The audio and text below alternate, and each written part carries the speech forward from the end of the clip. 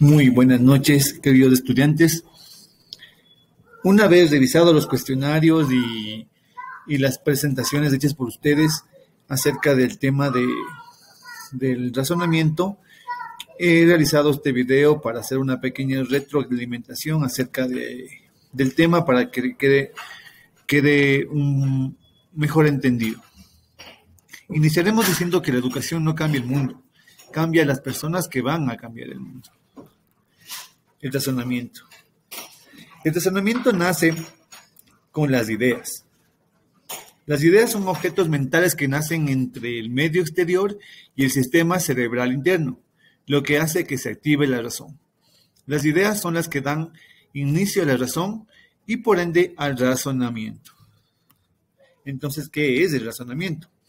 El razonamiento es el conjunto de actividades mentales que consiste en la conexión de ideas de acuerdo a ciertas reglas y que darán apoyo o justificarán una idea.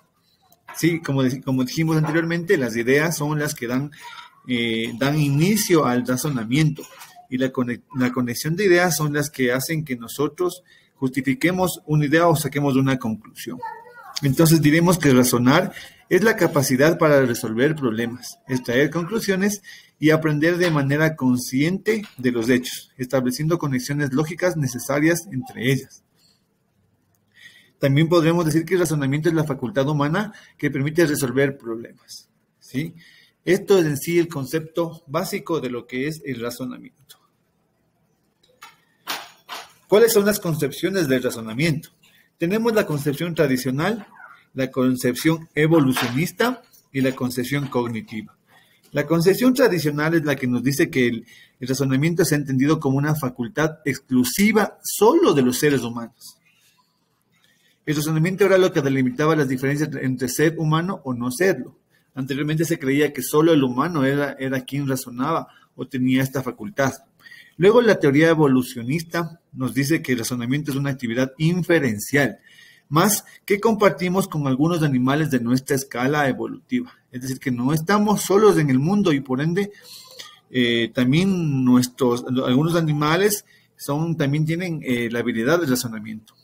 La teoría de la evolución dice que no somos una especie en margen de otras especies. Nosotros nos relacionamos en un ecosistema tan amplio y no solo nosotros somos quienes razonamos, sino toda especie.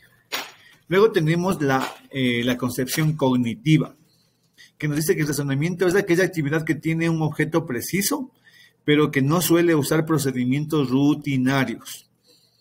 Los procesos deductivos no se realizan generalmente de forma automática.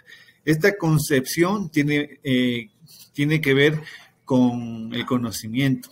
Es decir, que el hombre razona de acuerdo a su conocimiento, de acuerdo a sus experiencias adquiridas. Esto es lo que nos quiere decir esta concepción. Una vez entendidas las tres concepciones del razonamiento, vamos a entender qué es una premisa. Se denomina premisa a cada una de las proposiciones de un razonamiento que dan lugar a una consecuencia o una conclusión. Las premisas son expresiones lingüísticas que afirman o niegan algo y pueden ser verdaderas o falsas. Una premisa es una afirmación o una proposición. Es algo que nosotros, más luego vamos a entenderlo con ejemplos, pero es algo que nosotros afirmamos o algo que proponemos.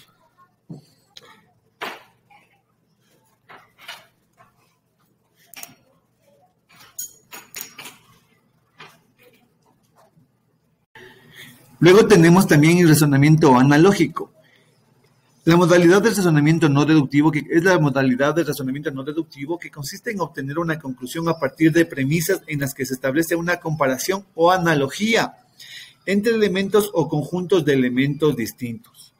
Este tipo de razonamiento es de comparación o semejanza por traslada las características de un objeto ya conocido a otro que pretendemos conocer y le es semejante, parecido o análogo. Esto quiere decir que la analogía lógica no nos lleva de lo particular a lo universal como la inducción, ni nos baja de lo universal a lo particular como la deducción, sino que parte de juicios anteriores ya conocidos a otros que pretendemos conocer, manteniendo la misma particularidad confrontada.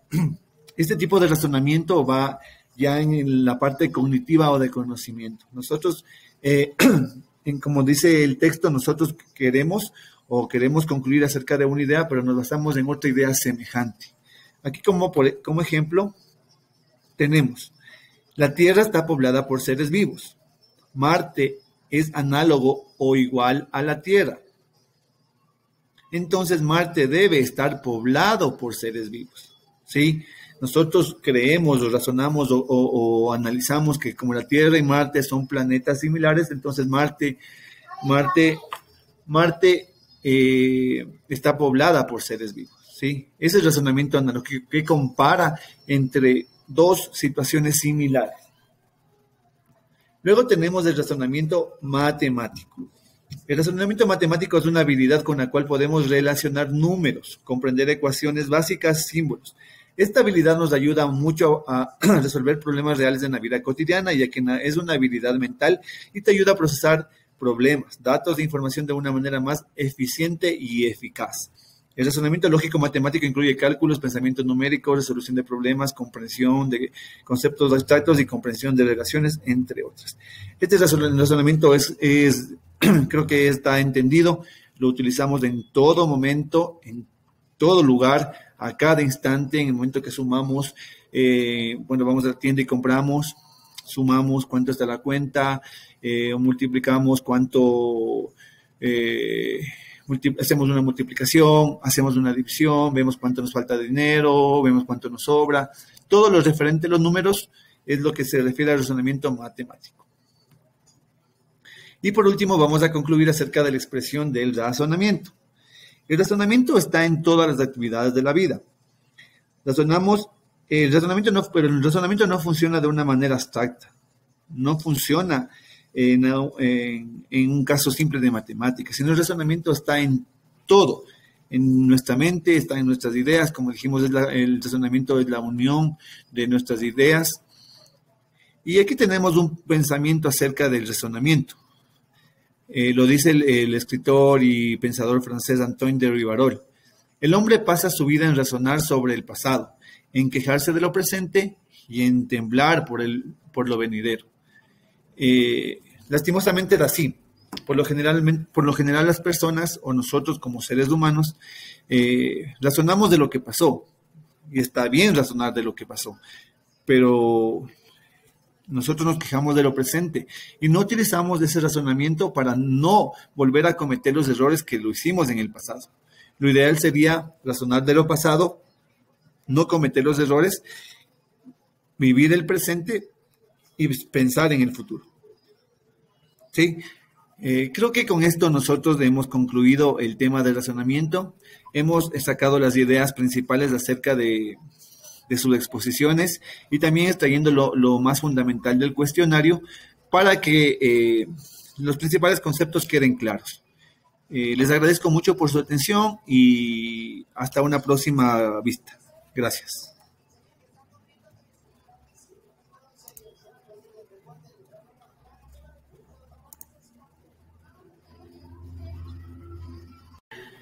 Luego tenemos también el razonamiento analógico. La modalidad del razonamiento no deductivo, que es la modalidad del razonamiento no deductivo, que consiste en obtener una conclusión a partir de premisas en las que se establece una comparación o analogía entre elementos o conjuntos de elementos distintos. Este tipo de razonamiento es de comparación o semejanza por traslado a las características de un objeto ya conocido a otro que pretendemos conocer y le es semejante, parecido o análogo. Esto quiere decir que la analogía lógica no nos lleva de lo particular a lo universal, como la inducción, ni nos baja de lo universal a lo particular, como la deducción, sino que parte de juicios anteriores ya conocidos a otros que pretendemos conocer, manteniendo la misma particularidad confrontada.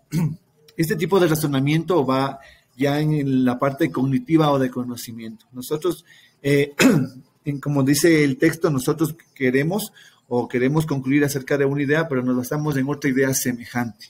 Aquí como ejemplo tenemos, la Tierra está poblada por seres vivos.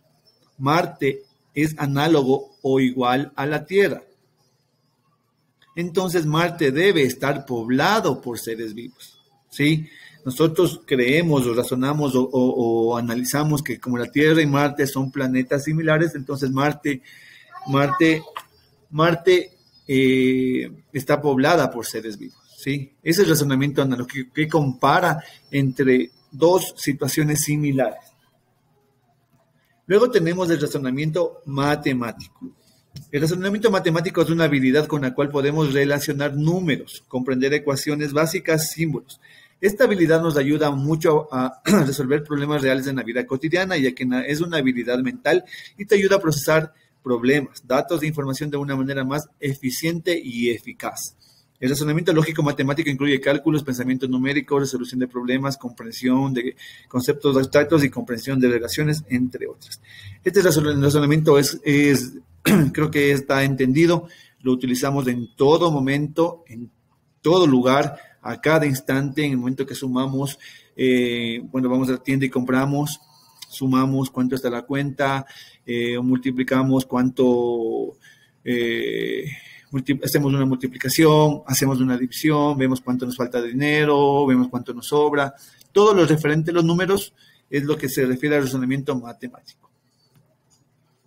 Y por último vamos a concluir acerca de la expresión del razonamiento. El razonamiento está en todas las actividades de la vida. Pero el razonamiento no funciona de una manera abstracta. No funciona en un caso simple de matemáticas, sino el razonamiento está en todo. En nuestra mente, está en nuestras ideas. Como dijimos, el razonamiento es la unión de nuestras ideas. Y aquí tenemos un pensamiento acerca del razonamiento. Lo dice el escritor y pensador francés Antoine de Rivarol.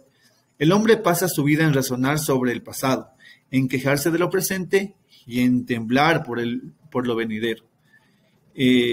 Lastimosamente era así. Por lo general las personas o nosotros como seres humanos razonamos de lo que pasó. Y está bien razonar de lo que pasó. Pero nosotros nos quejamos de lo presente y no utilizamos ese razonamiento para no volver a cometer los errores que lo hicimos en el pasado. Lo ideal sería razonar de lo pasado, no cometer los errores, vivir el presente y pensar en el futuro. ¿Sí? Creo que con esto nosotros hemos concluido el tema del razonamiento. Hemos sacado las ideas principales acerca de sus exposiciones y también extrayendo lo más fundamental del cuestionario para que los principales conceptos queden claros. Les agradezco mucho por su atención y hasta una próxima vista. Gracias.